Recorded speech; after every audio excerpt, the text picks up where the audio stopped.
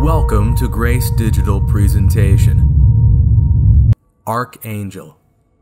The rank of Archangel is held by only one angel in the biblical record. The word arch means head, so this angel is the most prominent of all the holy angels. The name of the Archangel is Micheal. This name poses a question: who is like God? Probably numerous parents, both Jews and Gentiles, who call their boys Micheal, have no idea what the name conveys. This is unfortunate, because it would be great if the thoughts and hearts of people were directed to God every time they hear the name. As we shall see, men who received visions of angels often wanted to worship creation rather than the Creator in the Bible. So how appropriate is it that the name of Micheal, the Archangel, invites us to direct our attention to the Almighty God? The prophet Daniel introduces us to Micheal. It seems that he prayed, and God had sent him an answer by the hand of a messenger, who was prevented from traveling, but the prince of the Persian kingdom resisted me 21 days. Then Micheal, one of the chief princes, came to help me, because I was detained there with the king of Persia. Daniel 10:13. So Micheal had to wrestle for the unobstructed passage of God's word. It might be proper to give Micheal the title of general, for each time we see him, it is in connection with some type of spiritual struggle. In his role as a fighter, Micheal has a particular responsibility to Israel. Daniel 10:21. But first I will tell you what is written in the book of truth. No one supports me against them except Micheal, your prince. Daniel 12:1. At that time Micheal, the great prince who protects your people, will arise. There will be a time of distress such as has not happened from the beginning of nations until then. But at that time your people, everyone whose name is found written in the book, will be delivered. In Daniel 10:21 and 12:1, he is said to be the prince of that nation. As we read ancient and modern history, I believe we see the hand of Micheal defending Israel. In addition to the Old Testament references, we also find Micheal, who is mentioned in the New Testament. In the little book of Jude, the 9th verse specifically calls Micheal an archangel and recounts his battle with Lucifer over the body of Moses. With the help of the Lord, Micheal has won. Jude 1:9. But even the archangel Micheal, when he was disputing with the devil about the body of Moses, did not himself dare to condemn him for slander. That wasn't the only conflict between Micheal and Lucifer, for John tells us in the book of Revelation, then war broke out in heaven. Micheal and his angels fought against the dragon, and the dragon and his angels fought back. But he was not strong enough, and they lost their place in heaven. The great dragon was hurled down, that ancient serpent called the devil, or Satan, who leads the whole world astray.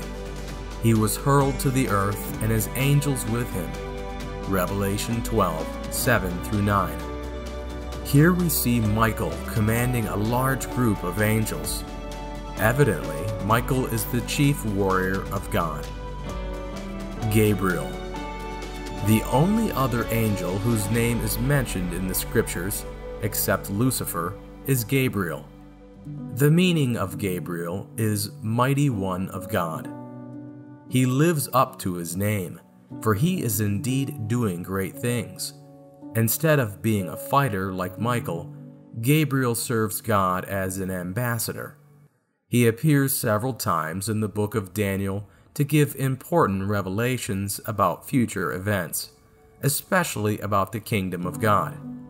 After one of Daniel's visions, for instance, the prophet queried about its meaning. Then suddenly, while I, Daniel, was watching the vision and trying to understand it, there before me stood one who looked like a man. And I heard a man's voice from the Ulai calling, Gabriel, tell this man the meaning of the vision. Daniel 8:15 through 16. Gabriel did. We have something similar in Daniel 9, where following Daniel's prayer of confession of sin on behalf of his people, Gabriel again came to him, being caused to fly swiftly. Daniel 9:21. Thus, in the Old Testament, we see Gabriel's ministry in connection with the kingdom. In the New Testament, he is concerned with the king. In the first instance, Zacharias was waiting before the Lord in the temple. Suddenly, there appeared unto him an angel of the Lord, standing on the right side of the altar of incense. Luke 1:11. Gabriel identified himself to Zacharias. The angel said to him, I am Gabriel.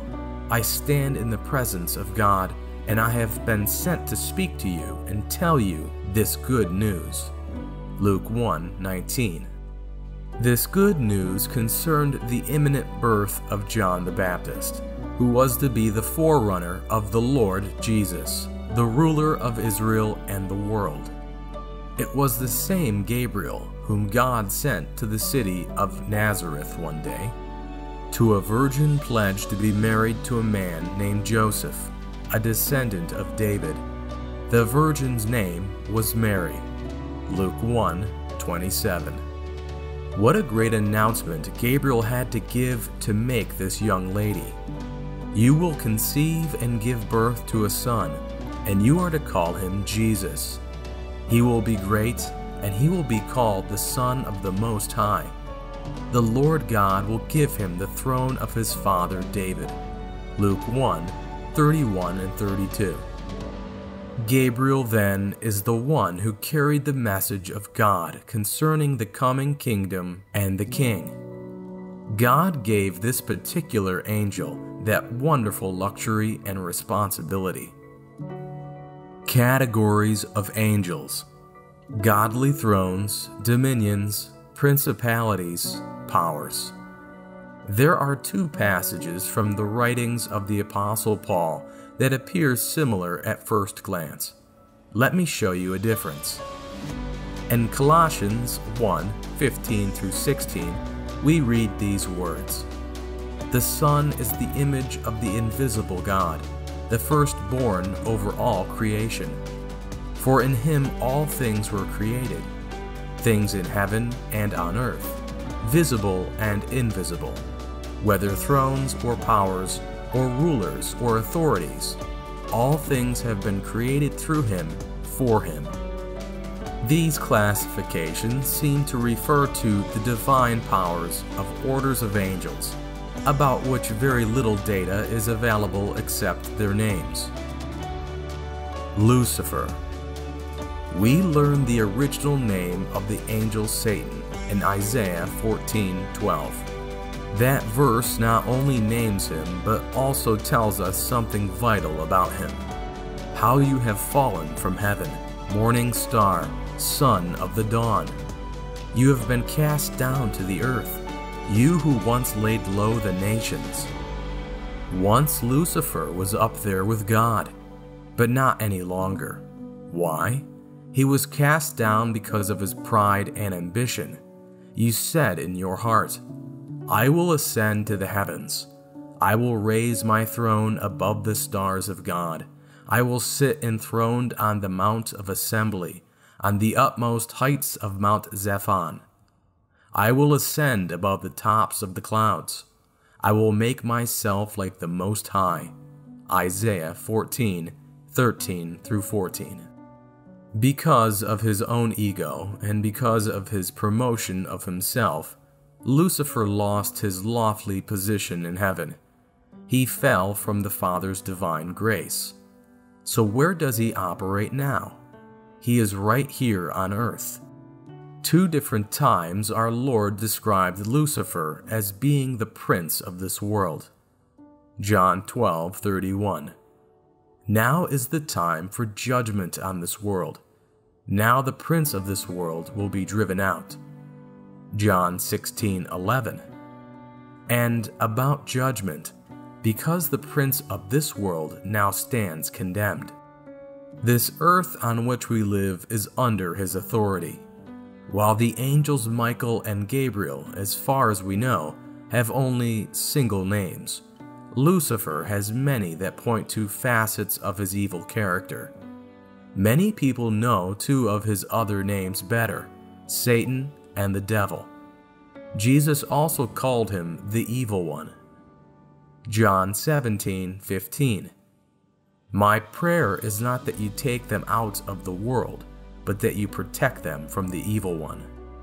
The book of Revelation assigns him a virtual dictionary of names, including the Old Serpent, the Great Dragon, the Destroyer, the Accuser, and the Deceiver.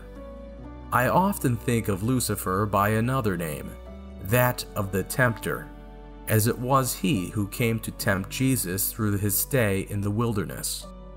Matthew 4:1-3. Then was Jesus led up of the Spirit into the wilderness to be tempted by the devil.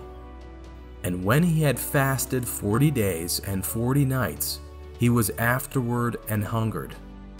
And when the tempter came to him, he said, If thou be the Son of God, command these stones to be made bread.